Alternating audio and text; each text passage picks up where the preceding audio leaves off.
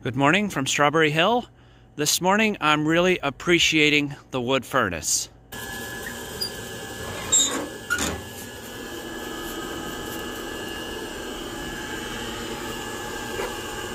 Okay, so now I'm up at the greenhouse. This little heater is putting a lot of heat in from hot water that's coming up from the boiler.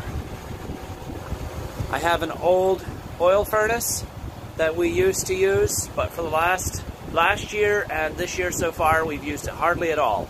I plan to move it out. So there's snow on the roof if you look up, but it's going to be a sunny day. So I need the sun to get in and help both heat the greenhouse and help the spinach and the salad to grow. So I'm putting the temperature up in here to melt the snow enough that it'll slide off. And that'll help the sun come in and make everything warm and grow, even in the middle of January.